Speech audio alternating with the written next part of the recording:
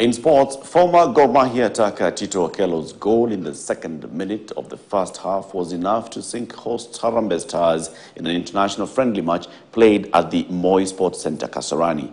Harambee Stars could not continue with their good run after beating Qatar, and they looked scrappy and could not finish the chances that they got against their neighbours. It's not only one game, it's all a learning process.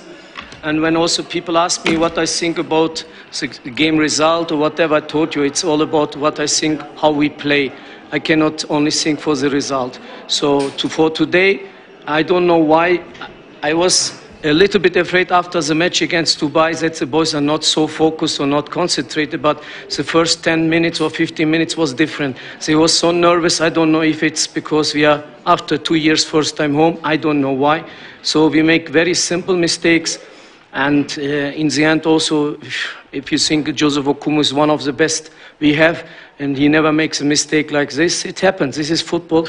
This is the reason why we are a team. So after this, I think we dominated totally the game. First of all, first half is very different than second half. It's different.